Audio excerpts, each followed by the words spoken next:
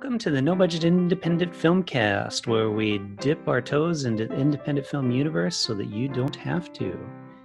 Will you agree with our panel of fantastic hosts, or will they agree with each other?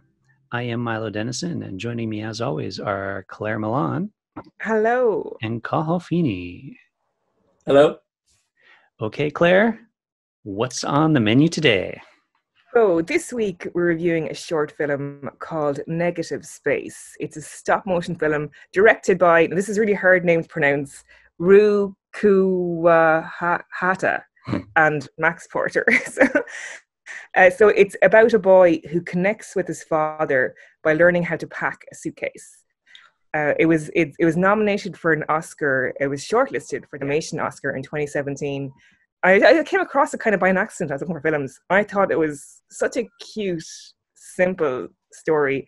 It's based on a poem by Ron Corgi, I think his surname is. But it's a really 150 word poem. And the directors came across the poem and approached the poet and asked them, could they make a stop motion short?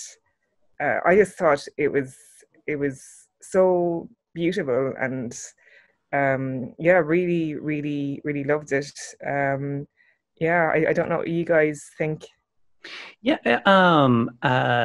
was wondering, with the poet, did his dad actually die and this was like a poem he wrote about his actual father? I'm curious what his inspiration was for it, because the film, I didn't know that it was by until you sent us the thing that it was by a poet. But prior to that, I thought maybe the filmmaker, that was what the film was about, is kind of a love letter to a dead, father or something like that. I wonder. So I know Ru, the director, her father was a pilot and he would travel a lot. So I think when she came across this poem, it really connected with her. But I'm not sure about the poet. I'm not sure if he must have been influenced by something.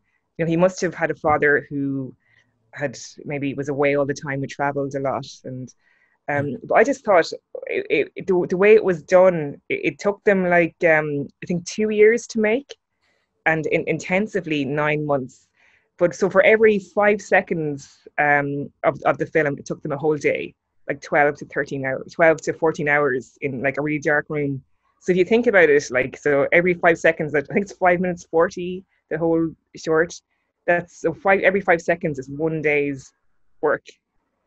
So it's fun. It's so labor intensive, slow motion, the stop motion, and the fact they worked on this for 2 years, for what looks such a simple, stop motion thing. I thought it leaves an impression on you. If anyone had a dad who travels a lot, I think it resonated with a lot of people. I was just really, really impressed with it, and you can see why it was nominated for an Oscar as well. Well, that's the thing, particularly when you watch stop motion, is that you're apart from the actual story, you're always very impressed by the technical achievement of it.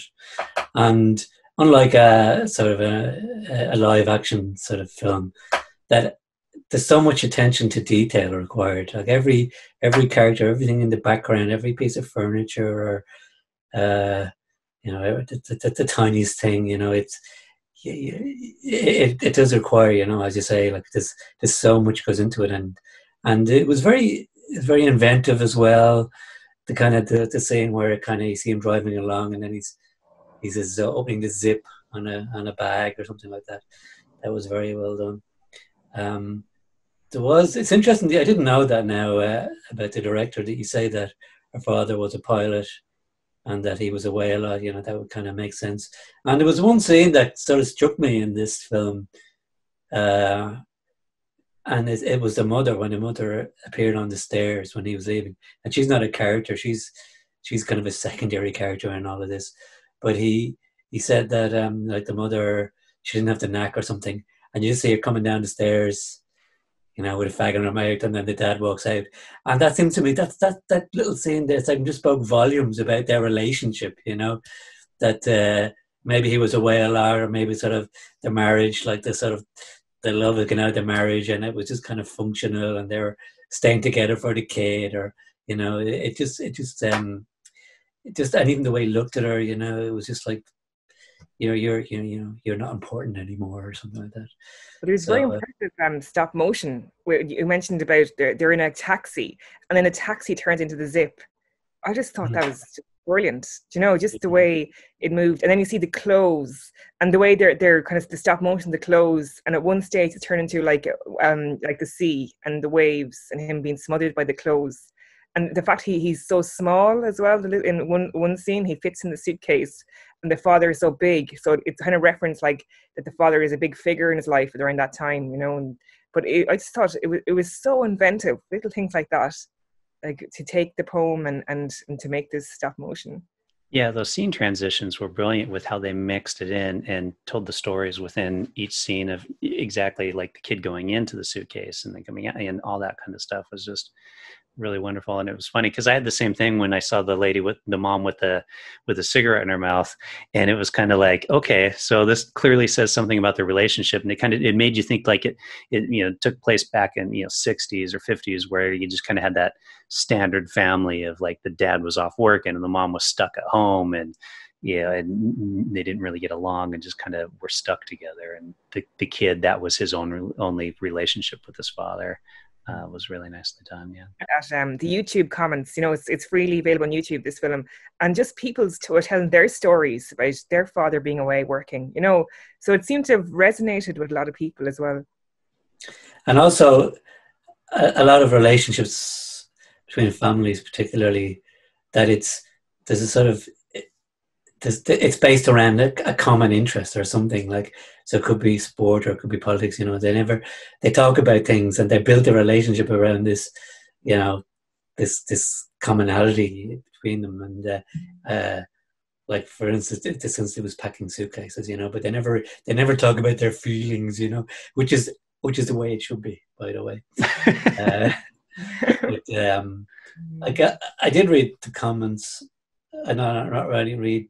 I didn't read very many of them, but one of them was there sort of a double meaning to the waste of space at the end. And it's funny because watching that scene, I can't tell myself, I think I've seen this film before.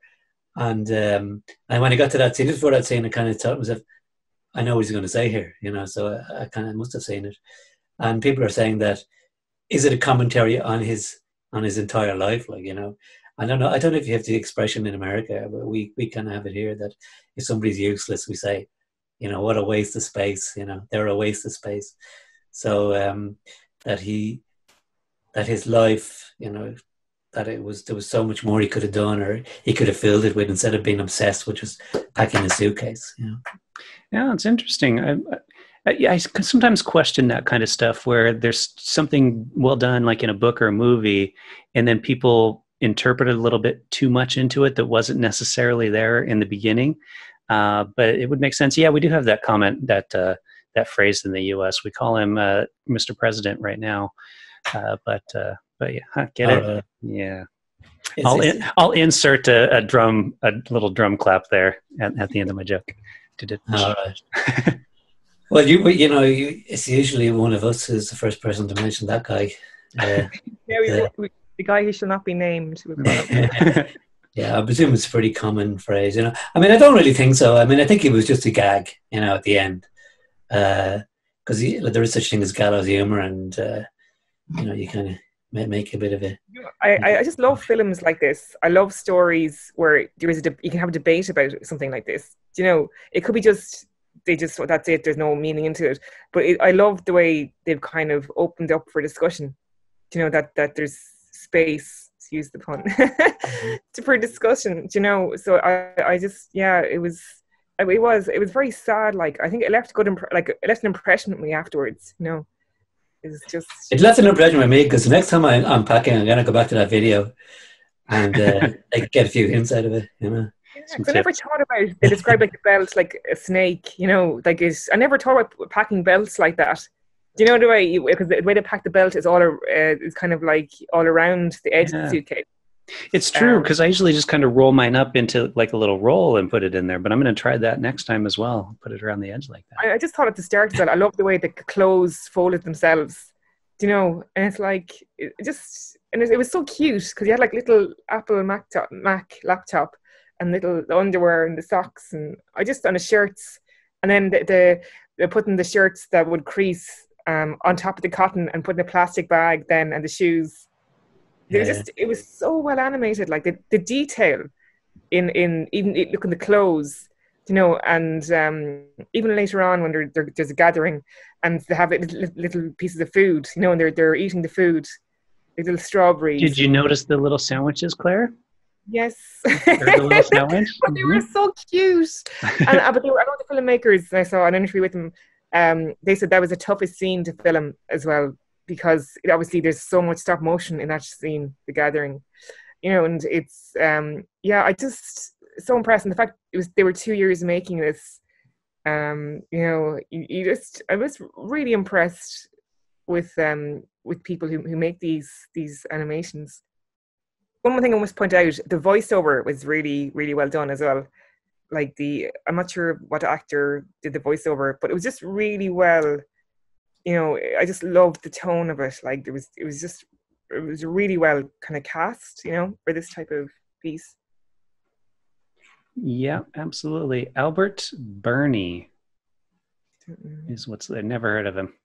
Mm-hmm. Looks like he's done a few small things. Okay, so ratings?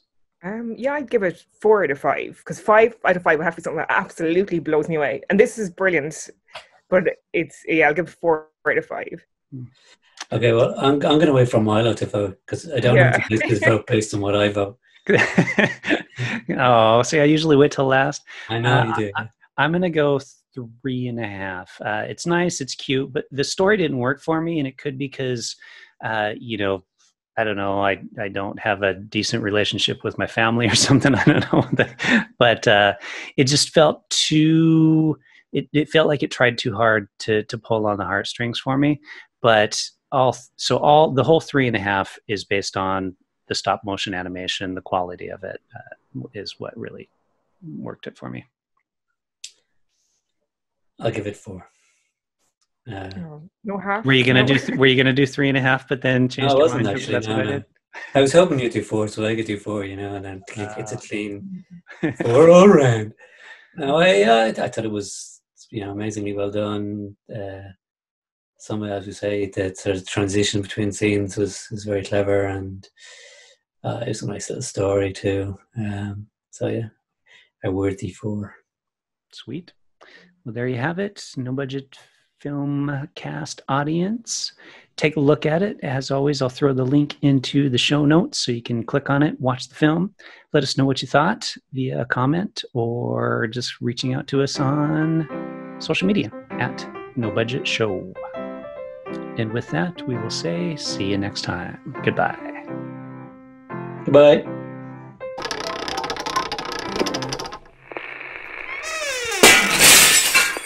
Show your ID now to get multivitamins. Just normal vitamins. Yeah, isn't that mad? That's crazy. So it's like for? Yeah, it's like they're treated the same as alcohol.